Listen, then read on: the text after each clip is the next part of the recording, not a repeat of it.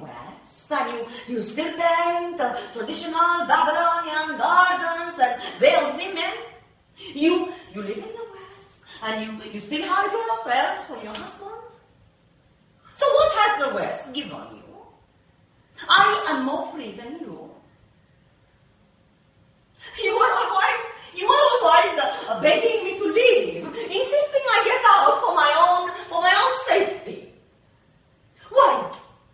What is safe? There is no safe. I wish I was afraid. I am beyond afraid. I am just running. Since the day he shot me, my husband, for having that affair, because I should have been dead.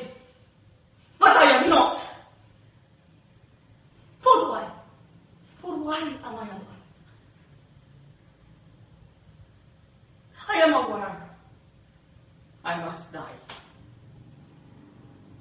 I am complicit. Where will I go with my head? Who will protect me but the regime? Always I run to them, crying, begging, oh, take care of me. They need me to do it. They love me to do it. To run to them, crying. Your eyes say to me that I am a whore, but their eyes say to me that I am the most beautiful woman in Baghdad. I am their fountain.